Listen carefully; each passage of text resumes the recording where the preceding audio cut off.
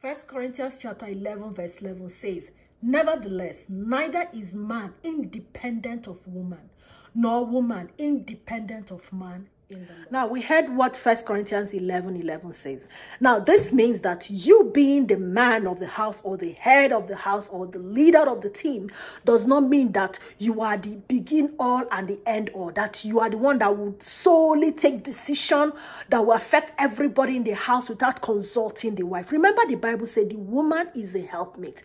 It means that you cannot operate independently, neither can the woman operate independently. Here, the Bible is talking about teamwork. It's talking about teamwork, meaning that before you take the decisions, you have to also consult the woman. Before the wife want to take decision, consult. Like talking about unity, talking about unity, teamwork. I remember growing up, there's one thing my father used to do that I like it because it does make sense, and I'm applying it in my present family. Before my dad would take a decision, he will call a family meeting. He will say, everybody come. No matter how young we were then, he will allow our input. And I saw that as a very wise and something to emulate. So I apply it. If I want to do anything with my children, I will ask them. If there's anything I want to suggest, we'll call a family meeting. It's a very good, that way it allows everybody to put in their input. It makes everybody to feel important and feels the need, that we are in a team, we're in this together. Okay, so being the man of the house does not mean that you are the lion of the tribe of the household. When you come, everybody should run under the bed and hide because, oh, the lion of the tribe of the household is coming. The one that nobody can talk to. No, you are the one to show good example. And women, like I said before, your place is a helpmate. Don't try to drag the headship with a man. No, you are not designed, like I said that before. We are not designed for that responsibility. No, don't try to, except I know these days, life with what is happening now, the enemy is attacking marriage, and then singlehood and divorce is being in the rise because the enemy is all out to fight marriage, to fight families. That's the aim of the enemy, because the Bible says in John 10:10 verse that he has come to steal, to kill, to destroy. He knows God is interested in family. The main reason God created man was family, was to institute family. He knows that is God's pet project, and that's why he keeps attacking it.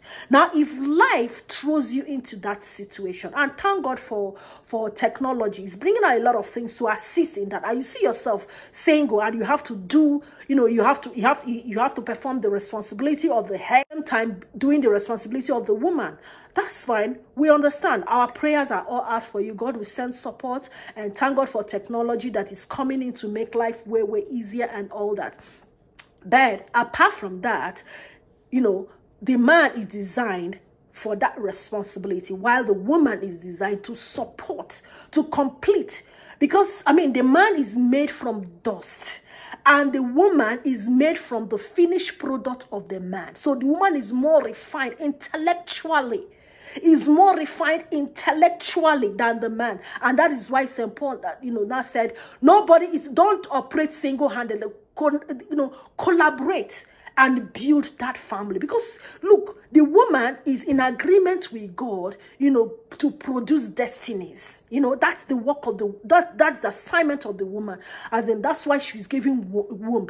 She is in a project, she's in agreement, she's in a collaboration with God to produce destinies. So that's her own role. That's her own assignment. So she cannot be doing that at the same time she's shouldering. No, we're not designed for that. While the man is designed to protect, to be the savior of this household. You see, that's division of labor. So my gender, stop, dragging that position. It doesn't make sense. It's not scripturally permitted. So let's not even go there, because that would be like standing against God's authority and God's design. Okay. So if you have a young male around you, let us start this challenge and start, putting in that positive mindset of what being a man truly is according to scriptures. Let's stop, meddling with culture and what the Bible says, So let us match, Bible verse with Bible. And then culture, let's put culture aside. Some of us, we try to mix culture with what the Bible says. The Bible says, you being the man, you are the savior. You are the savior. You are the savior. Where people fail, where there's a problem, you make sure it is right. That's what the meaning of savior is. And I pray for every head, that is hearing the sound of my voice. God will help you. God will support you to actually do the assignment. And now I want to also say this thing. Sometimes you will see there is kind of inside our household, there's kind of, chaos or trouble or something like that. The woman is not submitting, the man is not being the head, or his head is not heading.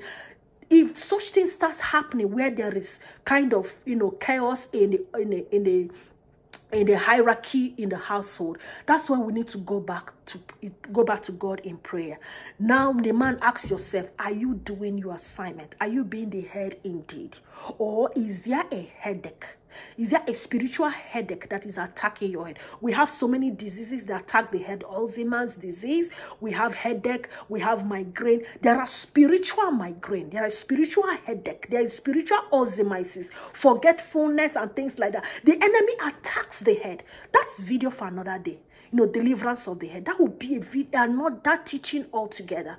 Now, if you see that your household, there is chaos, there is not organized, Amos 3:3 is not actually working, then go back to God and put your hand upon you. Say, Lord, you are the one that gave me this assignment. My household needs help. Help my head and deliver your head. And then the woman, if you are not submitting, what is your problem? What's the color of your problem? If submitting is also difficult for you, also go back to God in prayer and say, Lord, give me the spirit of humility.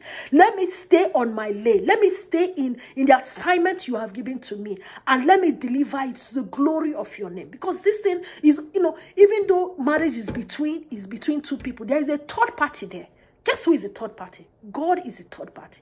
The invisible third party that is taking note of everybody's action. So if you're not doing your headship very well, God is taking notes. And you just know that if you're not doing your assignment very well, it will also affect every other department in the house. You see that every other thing will just start going wrong. Once that happens, as a man of God, as the spiritual head of your household, go back to your head. Because the Bible says Christ is the head of the man. Go to your head and report. Oga, the department that you gave to me, they are not listening to me. Just the way it happens in organizations. If your subordinates are not listening to you, if you are not taking instructions, what do? You go back to your boss. You go to your boss and say, hey, boss, they are not listening to me. I gave this instruction. They are not following instruction. Bam! Guess what the boss is going to do? The boss will step into action. That's what you're supposed to do as the head of the family, as the man of the house. If your household, if there is problem somewhere, if your head is not heading, if your headship is not head, or your being a man is not manning enough, go back to your head and report and say, Lord, there is something. But make sure you have done everything you need to do. Make sure you are not lying to your household. Make sure your integrity is upright. Make sure you're doing your duty as per. Make sure you're doing everything. Make sure you're dotting all I's and crossing all things, because perhaps it is not working because you are lacking integrity. Maybe it's not happening, or maybe your subordinates, your wife and children are not submitting to you because, or maybe your children are not obeying you, or your wife is not submitting to you because you are not performing your duty. So make sure too that you, being the head and the man of the house, make sure you're doing what you're supposed to do. And if you're doing everything you're supposed to do and it is not happening, and things are not moving well, that means your headship has been attacked. And that's why you have to go back to God in prayer, who is actually your own head, and report the situation, and then there will be healing. Thank you, everyone that is listening. Please do well to subscribe to this channel.